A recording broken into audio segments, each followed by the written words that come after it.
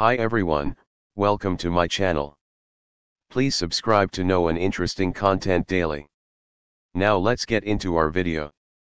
Ecology is the study of the relationships between living organisms, including humans, and their physical environment.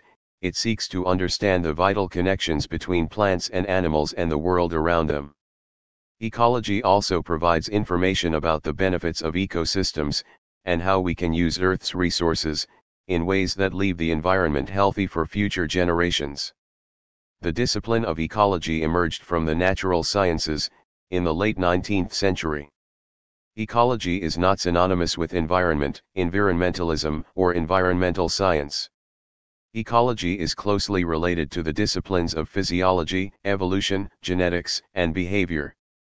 Who are ecologists?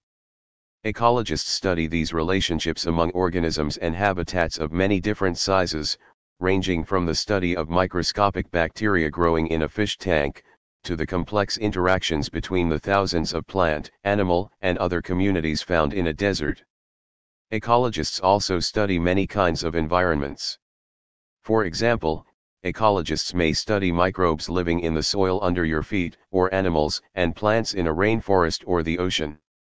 In essence, ecologists seek to explain life processes, interactions, interrelationships, behaviors, and adaptations of organisms, the movement of materials and energy through living communities, the successional development of ecosystems, the abundance and distribution of organisms, and biodiversity in the context of the environment.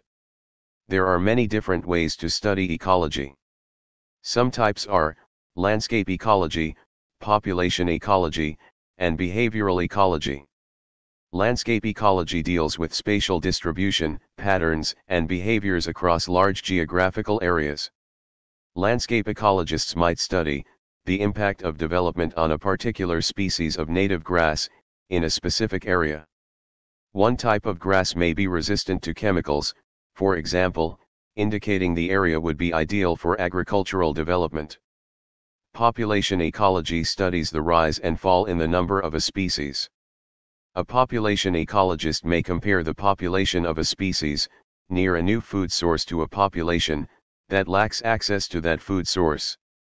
The new food source may increase the numbers of the species, or, if the food source is contaminated, reduce it. Behavioral ecology studies the different ways organisms evolve and adapt to changes in their habitat. Behavioral ecologists often study mating patterns, or what characteristics male and female animals prefer when seeking to reproduce. Behavioral ecologists study bird songs, or plumage as they relate to mating patterns.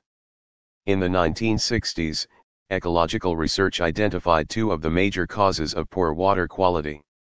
In lakes and streams, phosphorus and nitrogen, which were found in large amounts in laundry detergents and fertilizers. Provided with this information, citizens were able to take the necessary steps to help restore their communities' lakes and streams, many of which are once again popular for fishing and swimming. Thank you for watching this video. Please subscribe for more interesting content video daily.